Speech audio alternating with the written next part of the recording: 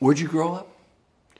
Well, my dad was in the Navy, so I can count almost any place except Chicago. Right. Call that my hometown, but mostly in Newport News, Annapolis, then during the war in San Diego, California. Yeah.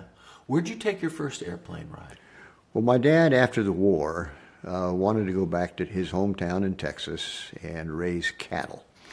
Bad idea. But anyway, we had to commute from his hometown to where his brother had purchased this drugstore, which he'd conned my dad to using his cattle money to buy a drugstore. Right. Bad choice.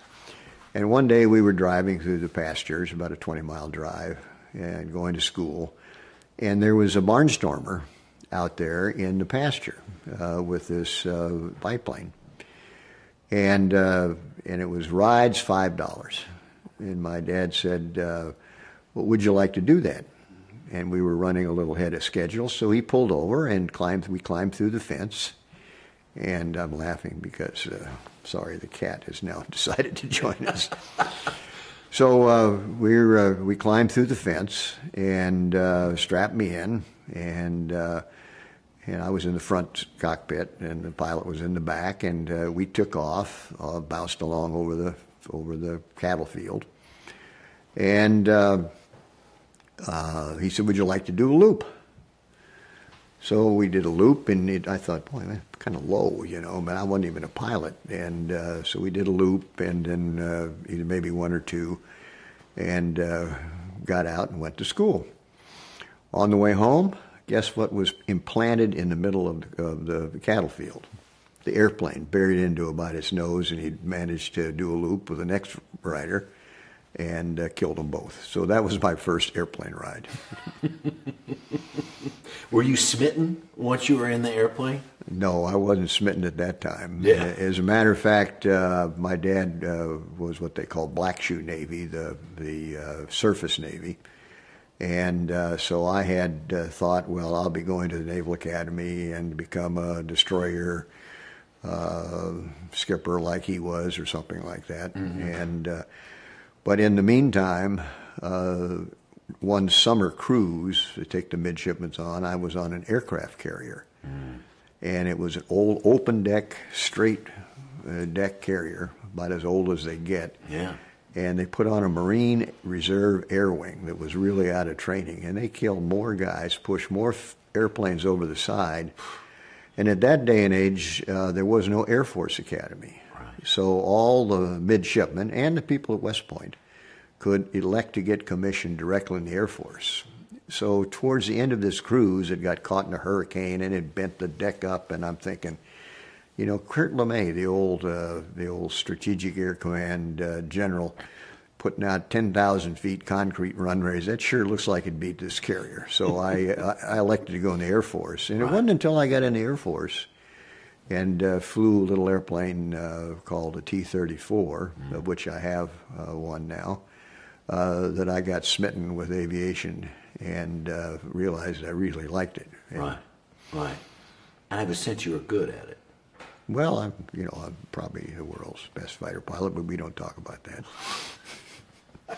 So you join the Air Force, you get commissioned, you learn how to fly. What kind of stuff were you doing?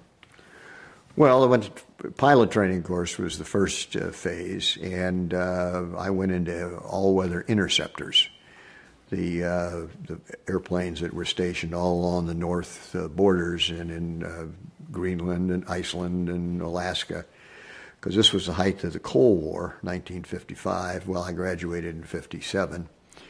And so I was flying interceptors and stationed just north of San Francisco, flying F-89 Scorpions, one version of which was carrying 2 nuclear weapons, one on each wing.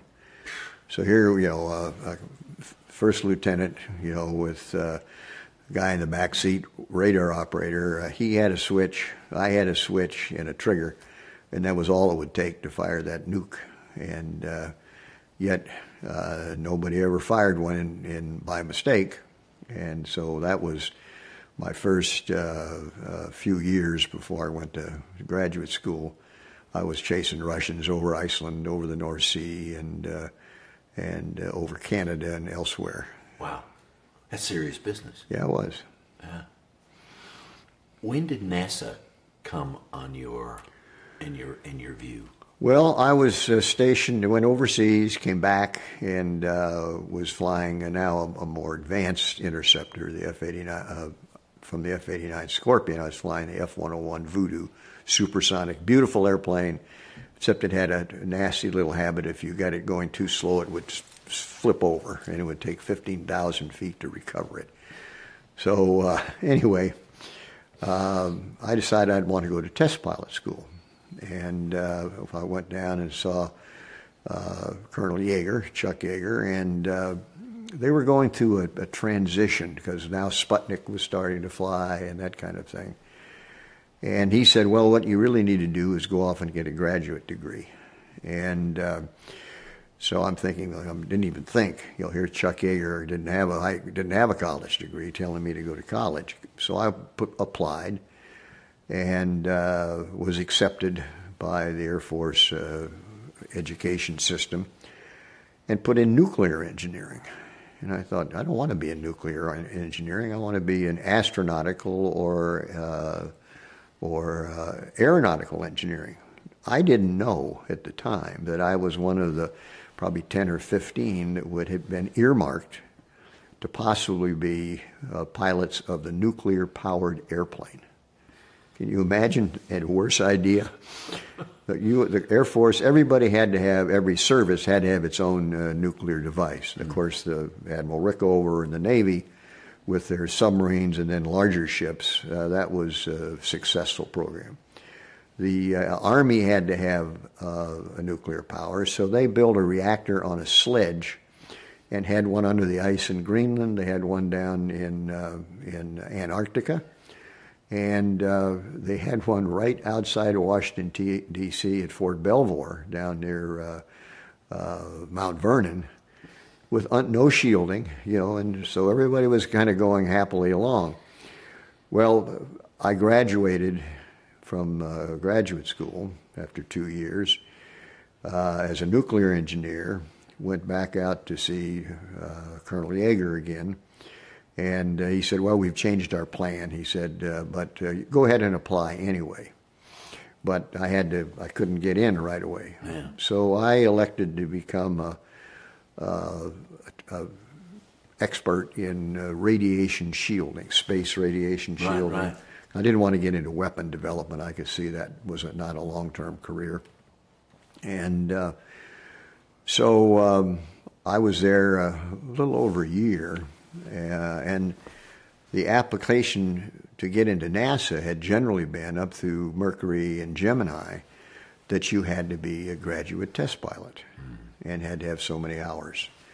Well, I was driving home one Friday afternoon in my Volkswagen microbus, and I always listened to a radio program. It wasn't Fox News or anything like it. It was just music with Western music with every 5 minutes they'd have a little news thing.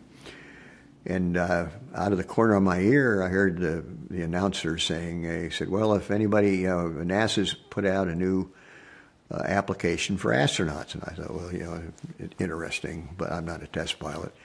And I heard him say, well, you had to be either a test pilot or have a master's degree in some engineering field. So I thought, did I hear him right? So I literally pulled over, waited 15 minutes, wrote down the address to where I'd send an application, and got home. Valerie mentioned, I discussed it with Valerie. She's always been supportive of whatever wild hair I had. And so she got out the carbon paper, and we typed up a letter about world's greatest pilot and expert in space radiation, blah, blah, blah. Wait a minute, that's what you said on the letter? Literally, in a little more less grandiose terms, but that's when you read it, you think this guy thinks he's the world's greatest pilot and expert in space radiation. Well, apparently it was the expert in space radiation, which, I probably was more higher up that totem pole than I was up the world's greatest pilot, because every fighter pilot thinks he's the best, particularly if they're really short. I mean, the shorter they get, the better they are, And so... And NASA, of course, had a height requirement. You had to be under 6 feet. Yeah, I had to be under 6 feet in those days, but and I've never had that trouble. But anyway, we sent this registered mail in on a Saturday. Yeah. Well, I get to work at my job at Kirtland Air Force Base in Albuquerque, and my boss, who was a pilot but also a nuclear engineer, said, "Oh, by the way, we had a Monday morning meeting, and got all our assignments. Okay, you solve that, you make this bomb, you do this radiation shielding," or that kind of thing.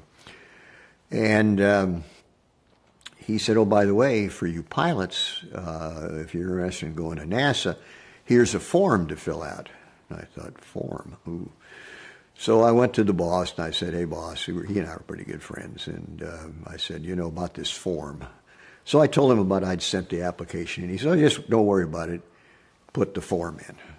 Fill it out." So again, world's greatest pilot, but now it was an official Air Force form. All right. To my surprise, I was called down to San Antonio Brooks Medical Center for some tests. And I thought, well, this is a joke, They had they'd screened it from 5,000 down to 128 or something like that. And I thought, well, this won't last long. And so I went back, and about 2 months later, I got a call, "Come back, now further tests." I thought, wow. So now the tests were getting more rigorous. And so back in the spring or the summer of '63, another set of tests, but now we're down to 28 people. Wow. And the practice had been to get 100 and cut them to 50, and then 25 and 12, and mercury was 7. But I'm thinking, this is pretty serious. Well, on my birthday in 1963, I got a call from Deke Slayton, who was the head of the Astronaut office, and he said, "How would you like to come and work for us?" And I said, "Oh, that'd be great. I'll be there." The next day, I get a call from Chuck Yeager, getting back around to Colonel Chuck Yeager. He said, "Well, Bill," he said, "I'm sorry," he said, "you didn't make it, but try again next year." Then I made the first of a series of mistakes. I said, "Well, Colonel, I got a better offer." Well, Yeager hated the NASA astronauts, because the NASA astronauts, still today, as soon as they get named, they become heroes. Right. Haven't done anything, but they're heroes, okay? Whereas the test pilots out of Edwards had to work for it, Yeah. And he said, "What do you mean?" He said, "You are going to NASA. That can't be." He said, "I was on the Air Force screening board, and every form that came through," this is the Monday morning form, every form that came through, I was on the screening board, and I threw out everybody who wasn't a test pilot. Wow. Then I made the next mistake. I said, "Well, sir, I guess it must have been that letter I wrote NASA." He went nuts and said he was going to get me thrown out, and I was really getting worried. I mean, I'm just a captain, and he's a colonel. I later retired as a major general, and when he was a brigadier general, and I managed to get him a couple of times, but that's a different story. But anyway, so I called Deke Slayton, and I told him what was going on. Now, I didn't really realize the bad blood between the NASA astronauts and the Edwards test pilots. Right. The fact that Yeager wanted to get me thrown out locked me in to NASA. So that's how I got to NASA. Right. Because there was that whole thing, test pilot versus... Yeah. And I don't know if you read the book, The Right Stuff, by sure. Tom Wolfe. The book was great. They made the mistake of getting Yeager as the movie advisor. And so he totally turned the movie around and made the astronauts look like a bunch of jerks, which they kind of were when you get right down to it. So you end up getting, they said, "Come join us." Mm-hmm. Deke Slayton says, hey, come join our group. These are astronauts. At that time in American life, every kid my age knew the names of every single guy that was going to go to space. Well, I knew the names of the first two groups myself, Yeah. you know, and I was thinking... But you guys were rock stars. Well, that's always bothered me, because I figured, you know, it's one thing to be a star, but, you know, not before you've done anything. You know, and here I was an instructor pilot, a fighter pilot, an engineer at the Air Force Weapons Lab, and I figured, now suddenly I was all over the newspapers in Albuquerque, and they had parades in my honor. I'm thinking, you know, I haven't really done anything yet. But that was the nature of the beast. Right. So what year is this that you become an astronaut? Well, I was selected in the end of '63 and told to show up in January of '64. Right. So Valerie and I arrived down in Houston, Texas in 1964. Wow. With 5 kids in tow. When did you, so Gemini, where are they in the space race at that point? They had just completed Mercury. Well, no. Yeah, they just completed Mercury. Right. I had an office in this old Air Force base down there, right next to John Glenn, who was leaving. Right. And he was very nice. The rest, most of the others were a little bit standoffish, particularly for a nerd like a nuclear engineer. I mean, you don't want to get too close to them because you might get radioactive. But Gemini was just over, or Mercury was just over, and Gemini was just getting underway. Right. When did they say, hey, Bill, we're going to do this thing. We want to go to the moon. Why don't, let's get you on board for this. Well, I wasn't an astronaut when Kennedy made the announcement down at Rice University about going to the moon, not because it was easy, but because it was hard. Yeah. And but that struck me as an interesting program for 2 reasons. One, I've always been kind of a rock collector, and was a kid, and always liked to see the other side of the mountain. I'd go almost anywhere once. Not some of them, not twice, but at least once. Mm-hmm. And but mainly, I was a Cold Warrior. I mean, I was chasing Russians around over the North Sea. Looking back on the Cold War, it always amazed me. I mean, I've become quite friendly with the Russian cosmonauts, but in those days it was serious business, you know, and mutual assured destruction, and so NASA was a good way for me to vent my Cold Warrior training. Sure. Listen, I grew up, we had civil defense drills. Duck and cover. Big siren on the top of the school. Mm-hmm. Huge thing. Yeah, no messing around. Was being an astronaut, was it competitive? Internally? Yeah. It never, we all were gentlemen enough to not make it too obvious, but we all knew that, you know, that there must be some kind of selection criteria. So some of us figured, well, if we're in good shape, and so we'd get out and run, and if you could do so many push-ups, and turned out there basically wasn't any selection criteria. If you were a test pilot, you were kind of higher up the list. If you had flown before, you were higher up the list. And so me, nuclear, I was at the bottom of the pile. Mm. And it turned out that you look back, and that's how people got their flights. Yeah. Do you think there was a key event for you, though, that elevated you? Just waiting around long enough is what elevated. I probably set myself back because I was very interested in NASA's rather extensive geology training.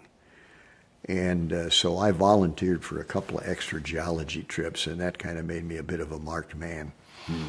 But, you know, I also was picked as a backup crew with Neil Armstrong for Gemini 11.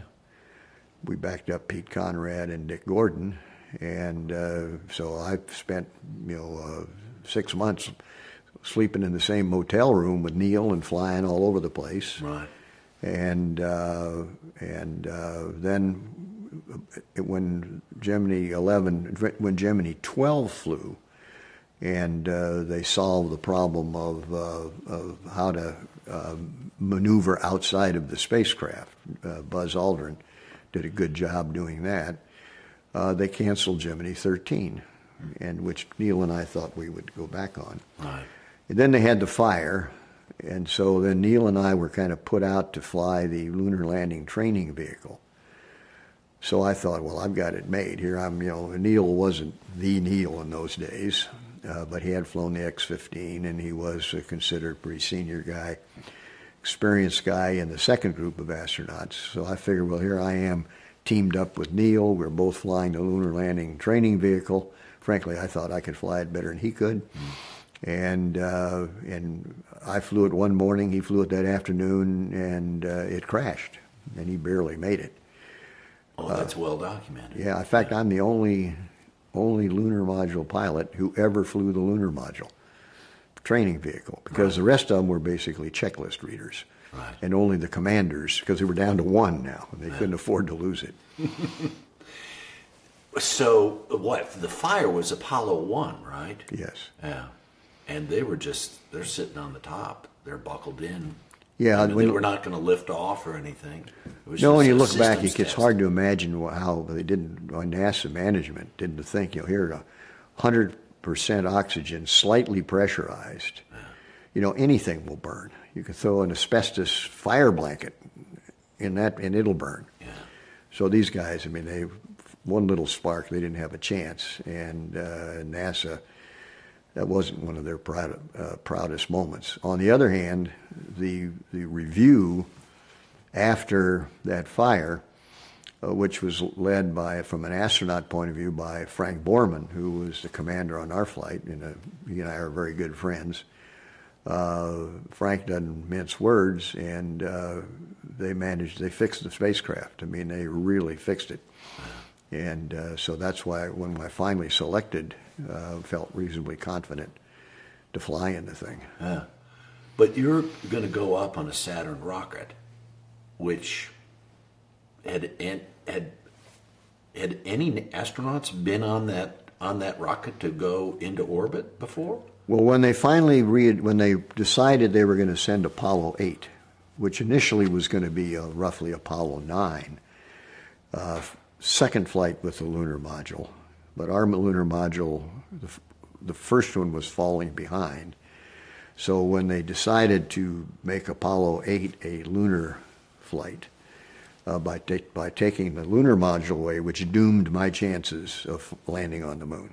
Right. And but also is what got me on my post-NASA career, but that's a different story. We were also, besides being the first to leave Earth orbit, we're going to be the first to ride manned on the big Saturn V rocket. So you and Jim Lovell and Frank Borman are going to be on the Saturn V rocket that's never flown a human being before. Trepidation? Well, Frank he specialized in the booster, in the review. I specialized once I was reassigned on Apollo 8 from having a lunar module. I had become an expert in the systems of the lunar module, but then suddenly I had to really become an expert in the command module. As it started out, the first of our crew wasn't Jim Lovell. It was Frank Borman, Mike Collins, right, and I. But Mike got pulled off the crew because of a bone spur and ended up on Apollo 11. But so I was basically the systems engineer, the command module pilot. Jim Lovell was the sextant tester, and Frank was the overall commander, but he was the booster expert. Gotcha. So I had a lot of faith in Frank. I figured if Frank was going to fly this thing, I would. And I had by that time also knew that Frank and North American Rockwell had redone the command module, and then I had gone over it much deeper in learning how it worked, every valve, switch, relay. And as a matter of fact, I had a lot of relays. Those were back before they had digital systems. In fact, the spacecraft had less digital capability than my Casio watch. And the whole Mission Control Center had less digital capability than your little computer right there under your knee. My iPad. And so it was a lot of analog slide rules, old-fashioned, math computations. Right. But the crew had trained, our crew. I knew the ground people had really shaped up since the Apollo 1 fire, and so I felt reasonably confident about the flight. In fact, I fell asleep during the countdown for liftoff. Seriously? Yeah, I mean, once you decide to do it, you might as well quit worrying about it. Now, having been a fighter pilot... I'm sorry. You can say that, but for the rest of us kind of normal folk who aren't maybe made of the right stuff, that's kind of an amazing thing. Well, I mean, here we were, I did a lot more dangerous stuff chasing Russians over the North Sea than I did in any of the Apollo flight. So I felt like I was pretty lucky to have this cushy job, and I would be, I didn't know I was going to take Earthrise. And by then I realized that my chances of landing on the moon were almost nil unless there was an Apollo 26 flight. So you fall asleep during the countdown, but then it becomes time that this thing is actually this candle is going to get lit, so to speak. What was it like in that capsule as you're sitting there like this? Well, it got kind of boring waiting, and I dozed off a couple of times. There was a mother mud dauber wasp trying to build a nest in the window. I kept thinking, boy, she's going to be in for a surprise. She made a bad choice. But the actual liftoff itself was kind of an eye-opener to me, because we had simulated every possible thing we could think of, and other people could think of failures, and in our simulators, both in the centrifuges. The one thing we hadn't simulated was the violence of the Saturn just after it was released, because it had these giant F1 engines, 4 of them, rotating around the center one, trying to keep us, pointy end up. Yeah. I felt like the bug on an end of a whip antenna, the old-fashioned antenna, getting just thrashed back and forth. And we couldn't hear. If anything was wrong with the instruments that I was monitoring, I couldn't tell Borman. He wisely took his hand off the abort handle, because any good fighter pilot would rather die than screw up. And so he didn't want to have his hand thrashed and have this abort there when everything was actually going okay. Right. But I thought I had this vision of one of the fins of the rocket bouncing up the girders on the launch tower. Sure. But it was just this thrashing around and the reflection of the noise. Wow. But we flew out of that, and it got stabilized. And then after 2.5 minutes, we went, well, before then we went supersonic, so it got quite quiet. And suddenly the first stage cut out, and it felt like we were being catapulted through the instrument panel. I threw my arms up. Everybody did. And to protect yourself. Yeah, just instinctively. And, wow. And then when the second stage cut in, my hand came back, and the wrist ring put a nick in my helmet. Yeah. And I thought, oh boy, here I get enough trouble being the rookie, and they're going to see. Because they've been in space before. Oh yeah, but when I went to collect the helmets later, the other two had gashes in them as well. We were all rookies on the Saturn V. How psyched were you? How what? How excited were you to be going on? Okay, so let's go through the list. First space flight to leave Earth's orbit. First space flight to go into the moon's orbit. That is, if you do it right. Mm-hmm. First one to then get out of lunar orbit. Exactly. That's the key thing. It's easy to get in. It's hard to get out. And we'll talk about that in a second.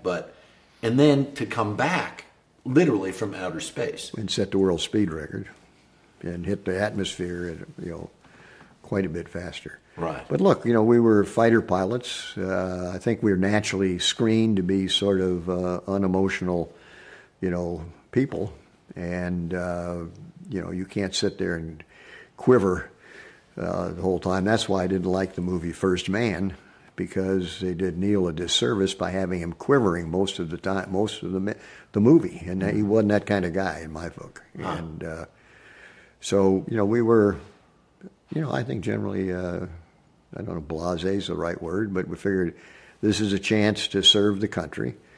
We're luckier in hell to be doing this as opposed to being in Vietnam. I thought I had one chance in 3 of a successful flight, successful mission. One chance in 3 of being like Apollo 13, where they survived, but their mission wasn't successful. And then one chance in 3 of not surviving, which is, probably about equal to my Vietnam odds. Wow. What a thing to be able to be aware of. So I consider it, I've done all the worrying, or not worrying, but thinking about it. And, the one that really carried the load and suffered through it was the wives. And Valerie was very supportive. Yeah. Did you make a recording for Valerie? I did, yeah. What'd you say in it? Well, I don't, that's personal. Seriously. In fact, we, Dee, our archivist, we found the tapes, and even she hasn't heard it, and I haven't heard it since I made it. But it's Dad's didn't make it, go get married or something like that. I can't remember what I said. If you don't make it, go get married again. Yeah. No, do get married. Do get married again. I mean, well, of course, she was really a rich woman. She had $100,000 worth of life insurance for 5 kids. If you went down. Yeah. Yeah. Wow. Can we talk about some of those details? That whole idea of being the first spacecraft to leave Earth's orbit. What would that entail? Well, I must say that when we went to the moon, the night before I was out in the parking lot, we were supposed to be in quarantine, but Lyndon Johnson brought us all up to the White House for one last hoorah for him. When what was it, the Spanish flu or something was going around. Hong Kong flu. Right. My old hometown, Hong Kong. So we weren't really that much in quarantine. So I was out sitting on the hood of a car with my school mentor and his brother, who was a Jesuit priest. I was a pretty good Catholic in those days. And I remember looking at the moon, and it was very new, because most of the backside, the dark side, of course, most of the backside was illuminated, because all you could see was this little bit of edge. That little crescent. Yeah, and so most of the near side was the dark side. It was only illuminated by earthshine, which is 6 times brighter than moonshine, as a matter of fact. But I must say, every time, even today, if I look up and see that little crescent moon, the hair kind of goes up on the back of my neck a little bit. Because, I knew that it's one thing to be in Earth orbit where all you have to do is point the rocket and slow yourself down. And worst came to worst, you'd land in the jungle, and have to escape the snakes, or land in the ocean and have to, float around in your life raft for a while. But there was no real rescue once you lit that Saturn V upper stage again and set the world speed record. And how fast were you going? We were going 35,000 feet a second. 7 miles a second. So that's here to Seattle in 8 seconds. Wow. And then, of course, that's one thing going that way. It's vacuum. But when you're coming back, you get the same velocity falling all the way from the moon, and you're hitting the Earth's atmosphere. That's when it really got hot. Right. Let me get to that in a second. So you're going up to the moon. You've got to hit it just right, because otherwise, if you don't slow down enough, well, you explain it to me. Well, because you go up and you want to get in orbit. Well, first of all, you got to just barely. It's like trying to race a train to a railroad track, and so you pass in front of this body Right. that's moving, I think, 160 or 6,000, I don't know. I think it's 4,000 miles an hour. 4,000 miles an hour. Yeah. And the spacecraft has to go right in front of it, get captured by, not captured, by, influenced by lunar gravity, and then slow down so it can be captured by lunar gravity. Right. And you can be in a lunar orbit. Because if you're not captured, you just get shot. Well, you just get, like Apollo 13, you get a free return trajectory, they call it. And so first of all, the aiming has to be done. And in the simulation, Frank Borman was, he worried about the rocket and the flight plan. I didn't worry about that at all. Okay, but my job, he said, Anders, he said, when they tell us when we're going to lose signal by going behind the moon, because it's vacuum, you only transmit line of sight. He says, write that down because that'll tell you whether the calculations were right. Right. So we were going backwards, all set up for our burn. They gave us the loss of signal time, LOS they call it. And suddenly the radio started crackling, it was broken contact. And so Frank said, well, were they on time, Bill? And I said, yeah, Frank. He said, but those are our friends down there. They'll pull the plug even if they're wrong. I said, you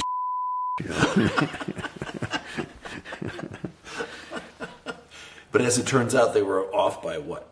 They weren't off at all. I mean, they were right on. Right. Yeah, it's amazing how they calculated that. And so then we were in the shadow of the Earth Earthshine. Mm-hmm. So then we were going backwards. We were in the shadow of the Earthshine and the shadow of sunshine and the moon. We were what we technically call the double umbra, the double shadow.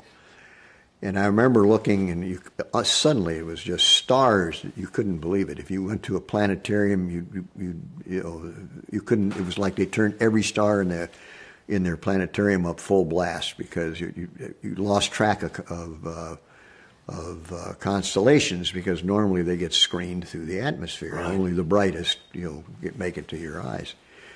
Well, you looked up there, and every star, even the tiniest ones, suddenly were brighter. And then I looked back, and here was this big black hole. And the hair came up on my neck then, and that was the moon. That was just total shadow, absolute blackness. So you're in basically a blackout because of the shadow from the moon and the shadow from the Earth. Right. All you see is stars. Yeah, well, you see stars over here, but you don't see stars in that hole. Wow. Yeah. So that got your attention. That got my attention. I mean, that kind of got through the old fighter pilot. I mean, it's the reptilian brains. Like, oh shit. And then you realized it was. Well, I realized it was the moon. And we were all set for our burn to slow down. And Frank said, "Hey, pay attention," and so we started paying attention. Yeah. And suddenly, it looked like oil coming down over the window of the spacecraft, and what it was I refocused my eyes, and it was the lunar sunrise of the mountain tips that were just catching the sun as we went further into lunar sunrise. Right. I mean, that whole. No one's been there before. Right. Nobody'd seen that before. Is there a part of you that's conscious of this as it's happening to you? Yeah, I'm now being being a nerd. I had maybe a little more sensitivity on some of that than the other guys, but it was clear to me that here we were seeing lunar surface that nobody had ever seen, and nobody on Earth ever will unless they go to the moon. Right. Was there pressure? Did you feel pressure as this thing? Because there was an acceleration. I read a story that said the CIA comes to NASA and says, Soviets are going to get the moon before us. We got to get there before they do. Are you aware of that story or that scenario? We had heard that, and they were trying to figure out, but this is before they changed the mission of Apollo 8. And one of the real leaders of NASA, who was willing to take a risk, NASA today is not willing to take risk at all, to speak of, but a guy by the name of George Low, he was Austrian born, Jewish, and escaped to come over here, along with a lot of other great scientists. Anyway, George heard from the CIA, NASA heard, that the Russians were planning this circumlunar flight and had actually already sent unmanned spacecraft around the moon before we did. Wow. Unmanned, man-capable spacecraft. Right. The first one burned up, came in too fast. The next one, I don't know, and something happened. But that was the story that was circulating. And so they could launch, and we thought they would. Before us, their launch window was early December. But Lowe and company went ahead, since we couldn't go anyway because of our vehicles were behind schedule yet again. NASA looking bad. They changed the flight, and on the hopes that the Russians wouldn't launch. Right. And they didn't. How about that? Yeah. Did you feel pressure? Did you have a sense that there was pressure to get this thing up there? Oh, yeah. Well, again, being a coal warrior, I mean, here was a clearly riskier than going into orbit, just into Earth orbit, and riskier than testing, even though we were going to go to an 8,000-mile altitude to test the lunar module. I didn't want them to steal the thunder, even if they, in retrospect, even if they didn't land or didn't go into lunar orbit. Just going around the moon, as a public relations business like you guys are in, that would have taken away what, 2/3 of 3/4 of the PR. Right. So the people in Bangladesh aren't going to really care whether you're in lunar orbit or not, even though it's much harder to add that on. Yeah. No, because I think it's especially difficult of not growing up in this time. Mm-hmm. It really was a propaganda race. Oh, yeah. Right? So if the Russians get around the moon first. Unless you understand the Cold War, yeah, which is, in retrospect, kind of hard to understand anyway, because both countries were sticking sharp sticks at each other. But the seriousness of the Cold War, continuous alert to submarines, even a bit today, unless you understand the Cold War, then it's hard to understand Apollo. Apollo was not a program of exploration. It was not designed to invent Velcro, and all the stuff that NASA claims they invented, most of which they didn't. Okay, it was to beat the Russians because they were making us look sick. The missile gap, Sputnik, Gagarin, and Yuri Gagarin was the first cosmonaut to go to space. Yeah, and even dogs before we had monkeys up there. Yeah. So there was quite a competition, and so as a Cold Warrior, I was definitely hoping that they wouldn't be able to pull this little trick of going before us. Yeah. So therefore, was willing to be absorb a little more risk. Can you tell me what the Earth looked like? Because no one had ever been out of orbit before, and you guys are leaving Earth's orbit, heading toward the moon, but you're facing back toward the Earth again, right? When we launched, after about 25 hours of climbing up away from the Earth towards the moon, I started taking pictures. We separated from the Saturn. We were able to turn around and get a view of the Earth. Yeah. You could almost see it retreating. It's like a kid watching this clock in the school. The hand. Then you look away and it's moved a little bit. Right. So I took a picture of the full Earth, the first full Earth man color shot, which is my favorite picture. And it showed immediately, that the Earth was very pretty, very delicate.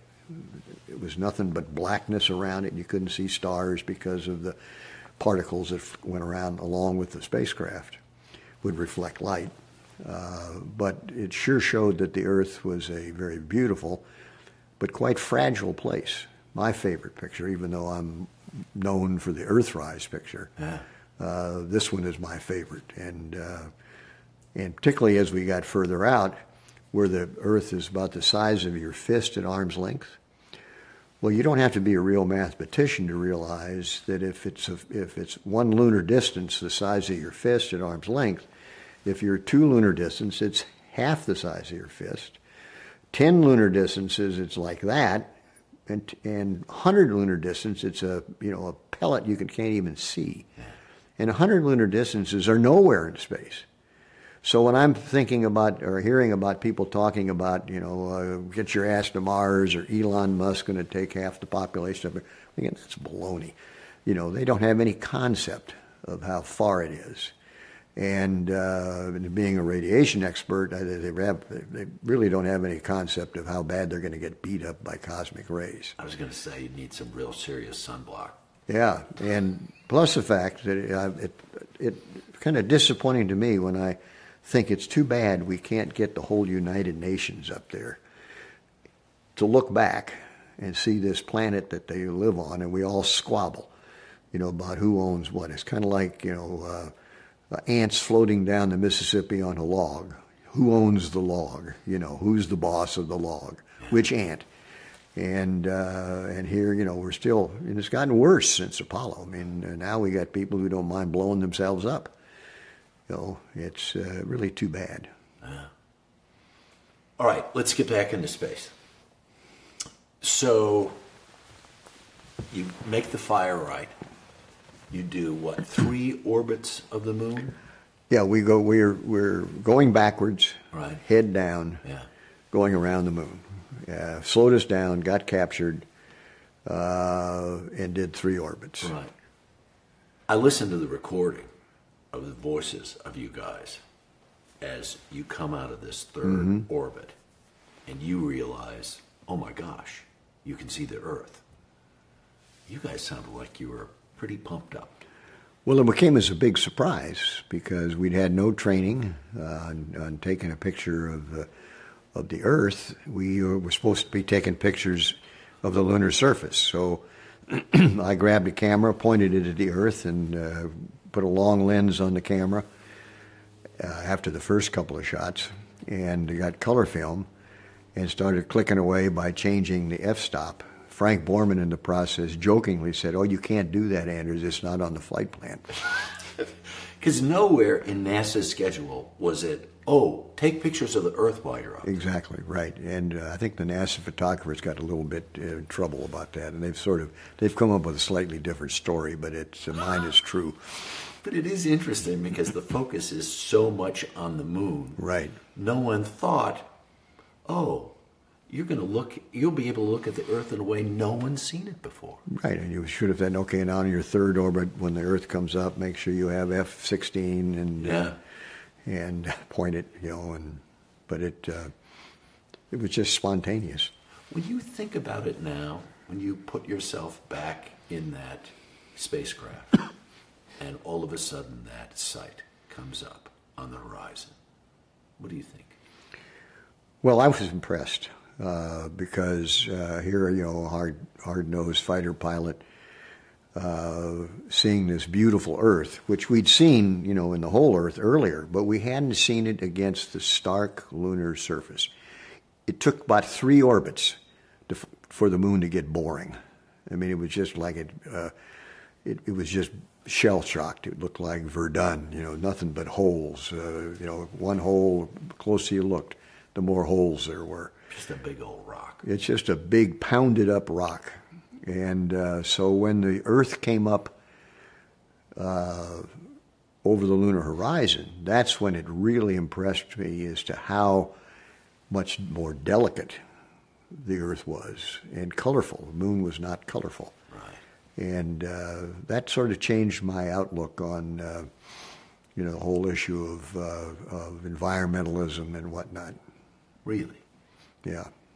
How? Talk about that. Well, I mean, I was, the typical engineer, You know, we weren't worried about too much about the Earth, and since then, of course, it's become, might even have overshot, but at least people are now, Rachel Carlson was struggling, you know, trying to get Silent Spring and all of that going. So I think the Earthrise picture, though I wouldn't take credit with starting the environmental movement, I think it did help kickstart it along, and has become increasingly iconic as time has gone by. Well, let's get back to Earth, and then I'll ask you some more questions because the picture ends up being published. So you make your orbits of the moon, and then it's time to go home. At what point? What day of the year is that then?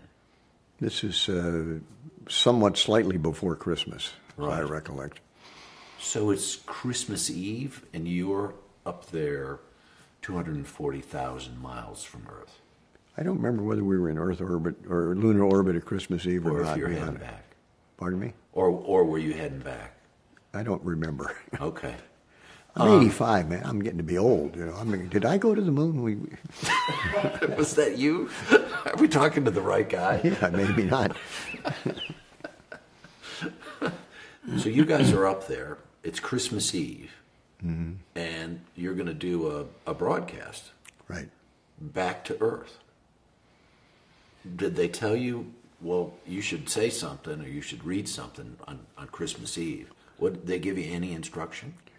Well, apparently before the flight, NASA hierarchy told Frank that basically we were going to be up there during Christmas Eve, and he ought to have a message, and it ought not to be silly. And so... we saw Santa Claus yeah, across. Yeah, so don't sing Jingle Bells, but hardly any instruction. About as much instruction as we have how to take a picture of the Earthrise. So Frank went to I think the U.S. Information Agency, a friend of his, who, a guy by the name of Cy Borgin, who talked to a friend of his, and he and this friend, the second friend, was talking to it with his wife, and she said, well, why don't they just read from Genesis? And so that was it. Frank decided it was a good idea. Never told NASA. They didn't have any idea what we were going to do, which in retrospect strikes me as a little bit loose. And because some of the astronauts were much less serious than Frank is. And so we each had a little piece of paper reading from the first few verses of Genesis from the King James Version of the Bible. Right.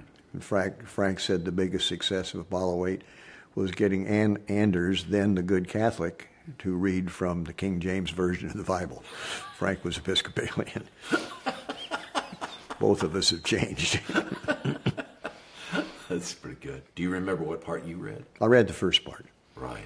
Though for quite a while, Borman was credited with reading the first and the last because his voice and mine sound so much alike. But I started it off, and Jim Lovell filled in the middle, the firmament and all that stuff. Yeah. And then Frank ended up with the last, and then said, and good night and Merry Christmas, everybody on the good earth. On the good earth. And apparently that really shocked the people, the whole thing. Shocked them at Mission Control. They weren't expecting that whatsoever. Huh. And as I was reading this and then listening to it today, the other thing that really threw me was there was no God bless the USA. There was no rah-rah in that. Yeah. It was just, this is a message we want to send to whoever may be listening, wherever they may be. I thought, and I think the crew thought that Apollo was not just a demonstration to the U.S. That capitalism was better than communism or socialism, and that free enterprise was the way to go, but also a message to the rest of the world that the United States was not a loser country, as it was appearing to be when John F. Kennedy started it off. But there was no cheering. There was no, look what we did here. Well, there was a lot of cheering after we splashed down in Sure. in the ocean. But in fact, I think the most jingoistic thing said was after we landed, the helicopter pilot said, "Well, is the moon made of green cheese?" And I said, "No, it's made out of American cheese." All right. So you're heading back. You're going at a phenomenal rate of speed. How hard was it? I mean, no one's ever done this before. No one's ever re-entered the Earth's atmosphere, having been all the way out of Earth's orbit. No one's done it. Right. Well, they drove us command module back down at high velocity, unmanned. Right. But we were the first manned flight, and so we were worried, of course, how the heat shield would hold up. And during the reentry, which was at night, we came in to make it even more complicated. All the way at night, all the way from the moon coming in at night, we couldn't see the chutes, but we could see of course, the fire coming around the spacecraft during entry itself. And what worried me was looked like chunks coming off the heat shield. Well, they were really just tiny ionized parts of the heat shield, which would flare up. And I could almost feel the heat coming in my back, which of course was my imagination. Really? But then when we got through blackout and the parachutes fired, we couldn't see how many there were. If there were two, it would be a hard hit. If it was one, we probably wouldn't survive. Turned out there were three. Right. And still sounded like it was a pretty hard hit. Yeah, it was. Well, we hit coming up, and it knocked Frank's hand off the parachute release handle switch, and we got flipped upside down. So here we are, like travelers in a New York subway that just got turned over, and all the trash was falling in our faces. Right. But we got it turned over, and poor Frank got sick again. But right. And then Lovell and I were merciless because we were both West Point graduates. Or we were both Naval Academy graduates. He was West Point. Well, and you clearly were superior. Yeah, right. At least at that moment. So you guys are lifting off. You're leaving Earth's gravitational pull, and Borman gets sick. Yeah. What happened?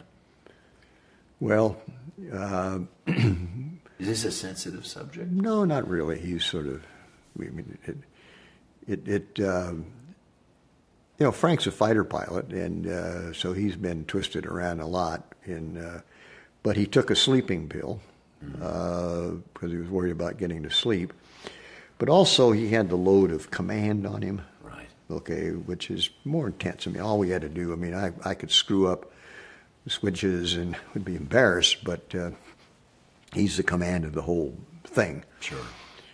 So he went down to try to sleep, and Lovell and I were up in the on the couches. He was down in what we call the equipment bay, and wanted to have a bowel movement, I guess. And the next thing you know, he's had a throwing up and had diarrhea all at once. It was really a mess. And that was not a pleasant experience. I grabbed an oxygen mask and slapped it on.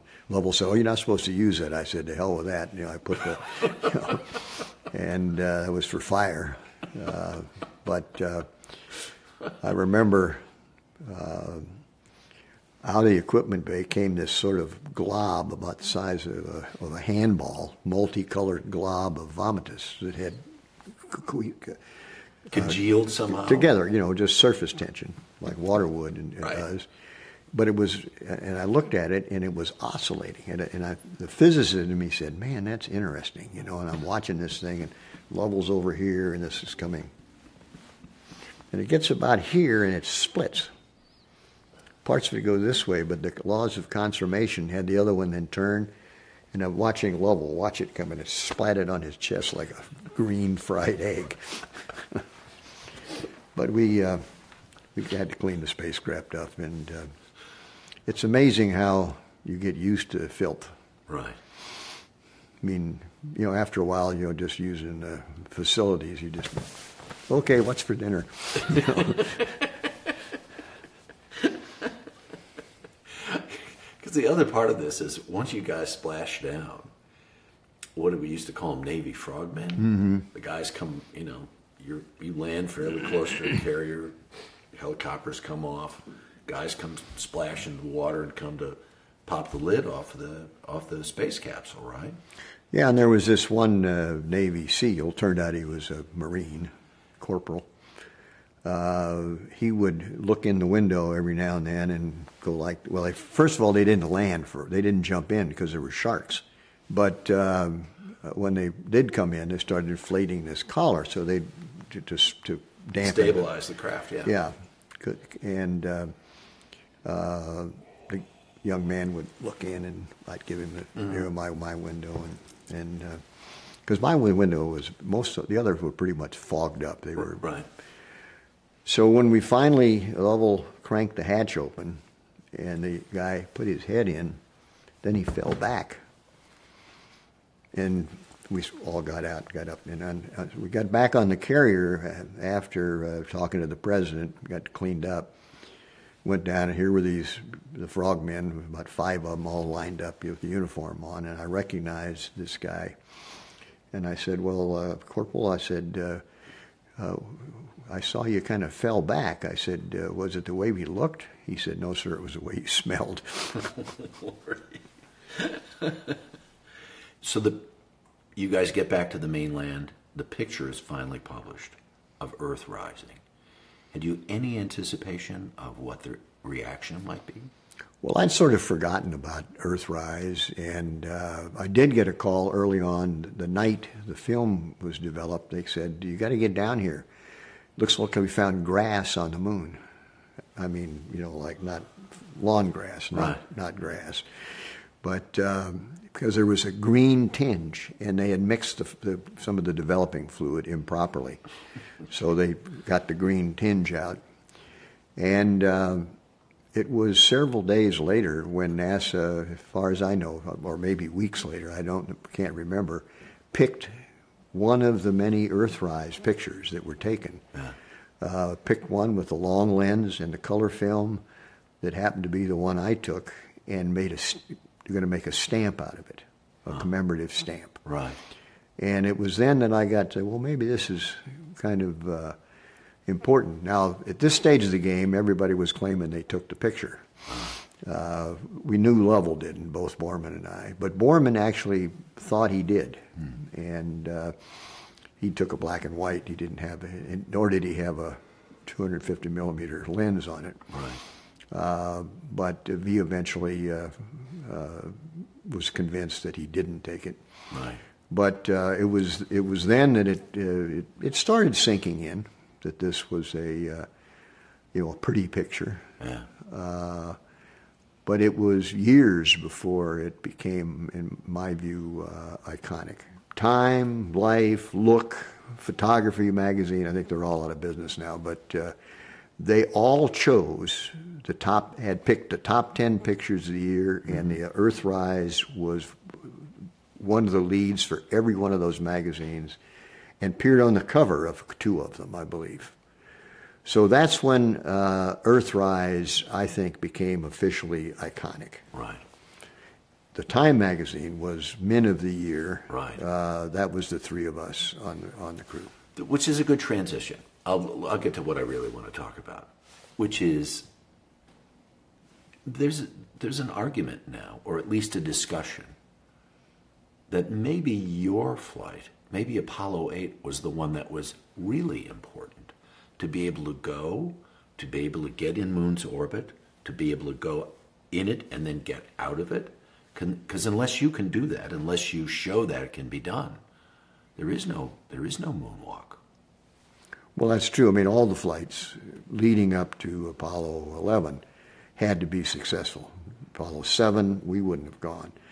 Apollo 8, of course, did what you just described. Apollo 9 tested the lunar module. Apollo 10 went up to the moon. So you might say that my good friend Neil Armstrong, all he did was just land on the moon. I would switch with him today. I'd rather have that less important flight than having taken the Earthrise picture, frankly. Really? Yeah. But on the other hand, looking back, you could argue that 100 years from now, what will they remember? I don't think they'll remember Apollo 13. You know, I mentioned to Jim Lovell, he said, I'm going to be remembered for Apollo 13. I said, Jim, you're going to be remembered for a failure? You know, so he's now become very interested in Apollo 8. But so we did have quite a few firsts. We just didn't have the first footprint on the moon. And I think that the historians 100 years from now will remember, you know, the footprint and this guy Armstrong who did it, was the first man. And they won't remember much else about the flight. And they'll remember Apollo 8 and its Earthrise. Yeah. That you guys did what you did.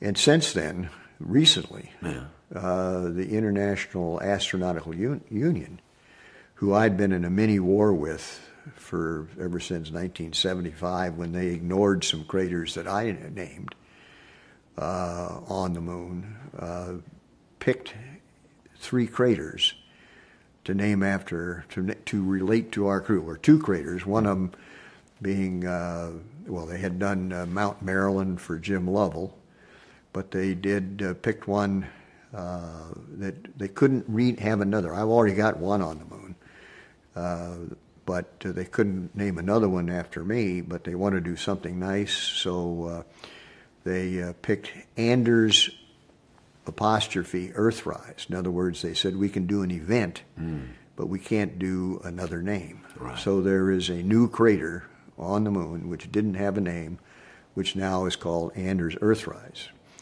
I told them that was really better deal than what I had wanted, been fighting for, but I wouldn't do it unless Frank Borman got one. Right.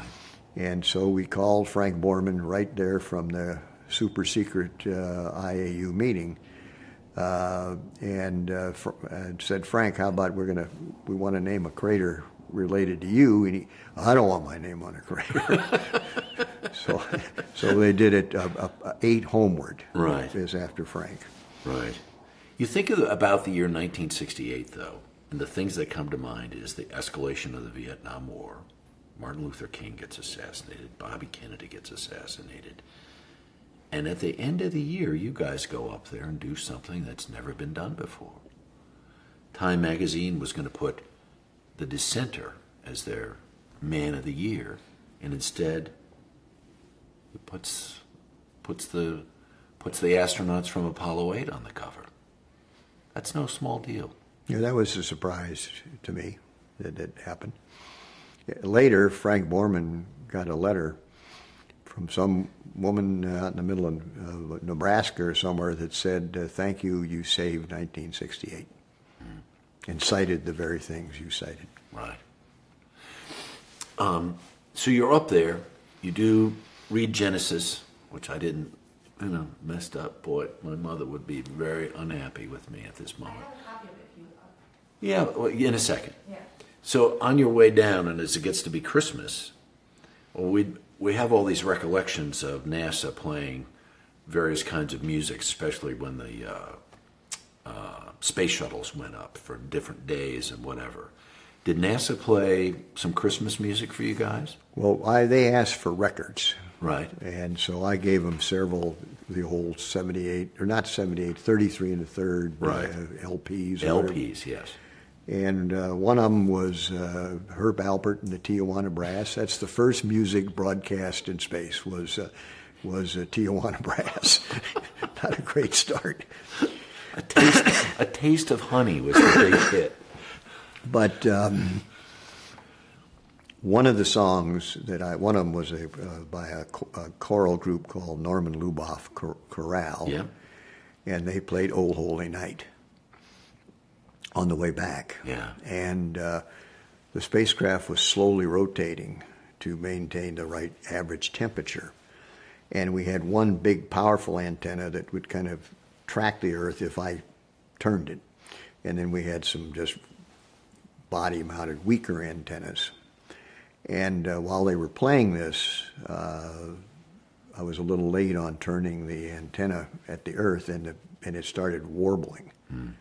And that raised the hair on the back of my neck, to hear, "Oh Holy Night" started going, Somebody was listening. Yeah. Yeah. Let me ask you a serious question, because I read that, having been raised a Catholic, you were a God-fearing Catholic. Did that experience of going into space and seeing the Earth the way you saw it, did it change your view of, did it change your belief system? Well, when one looks back at this tiny little physical dust mote that we live on, around a rather insignificant planet, around in what is a galaxy out on the left field of the universe. Right. It's hard to imagine that things really rotate around the Earth, and that, in fact, most religions are very Earth-centric. And yet, it's hard for me to imagine that God has a big supercomputer up there keeping track of everything. And so that kind of undercut my Catholicism, where everything rotates around Rome. And right. So. I got you. To do something like as important as you did, to go where you went and to see what you saw, what is the thing that stays with you? Well, I realize how lucky I was to be on that flight. Even though I didn't get to walk on the moon, I've clearly